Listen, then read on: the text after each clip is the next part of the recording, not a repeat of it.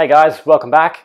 Today we're going to discuss something not too technical, but definitely makes a huge difference to the appearance of the R36, and that is mirror covers.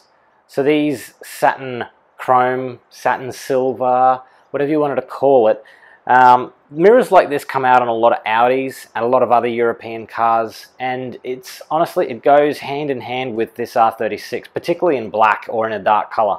So we've got lots of anodized aluminium, you've got the roof rails, you've got the big front grille, you've got all of this chrome bits and pieces around the car, some silver highlights here, silver wheels and things like that, but factory body colored mirrors. So you can either choose to pull these off and have them painted.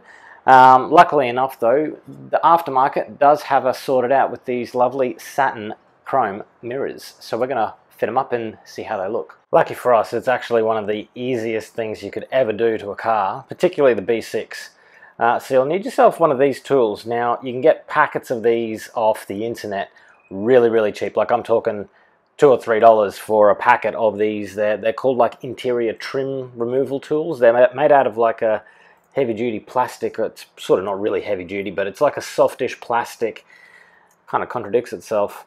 That you can use to wedge in between car, like the interior trims and pieces like that, so you're not actually going to use a screwdriver or something and break them. Perfect for this because guess what? It's plastic. So it's really easy. What you want to do is find along the mirror where this indicator joins here. You're going to wedge that in and look at that, straight off. Straight off. That's basically it.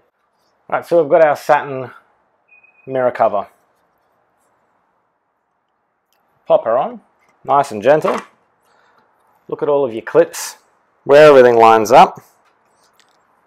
Get it in the right position. Now it's basically the same as removal. You need to give it a bit of force to click it in. There's a couple of clips around there. Don't be scared. You're not going to break it. It's designed to sort of click and clip together. So just give it a couple of nice squeezes and that's it. She's on. Literally, that's it. As quickly as it come off. New one's banged on there. Got yourself a nice microfiber or something. Just give it a quick wipe over. Being satin, it does get a bit, it's really easy to mark. So just give it a quick clean off and we are good to go to some B-roll.